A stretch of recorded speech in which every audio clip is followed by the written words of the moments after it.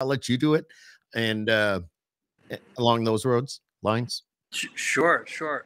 Um, well, yeah. Well, thank you. That's kind of you to say that, man. I guess uh, Kelly Clarkson is somebody that Hmm. probably would be the most something people are the most familiar with. She recorded a song called "You're Breaking Your Own Heart" on her album "Stronger," which was Hmm. awesome and life changing kind of a thing. But yeah, I think Nicole and I actually met through co-writing, you know, years ago. And Nashville's just a collaborative town. It's one of the Yeah. beautiful things about it.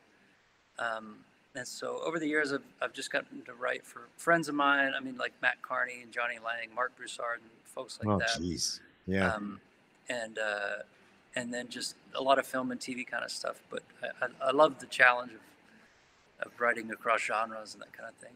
Yeah. Is this like starting over for you though? Because you being who you are and at that level, a platinum selling singer-songwriter.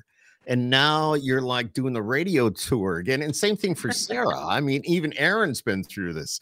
But now it's like, okay, we're going back out on a radio tour. We got to get up at 6 a.m. We got to be on the morning shows. We have to do this. We have to do that. Who's buying the coffee? Who's buying breakfast? Where are we going? Right, right. It's It doesn't. I mean, that's a great question, but it really doesn't feel like starting over. I think just mm. it's just a unique thing for all of us.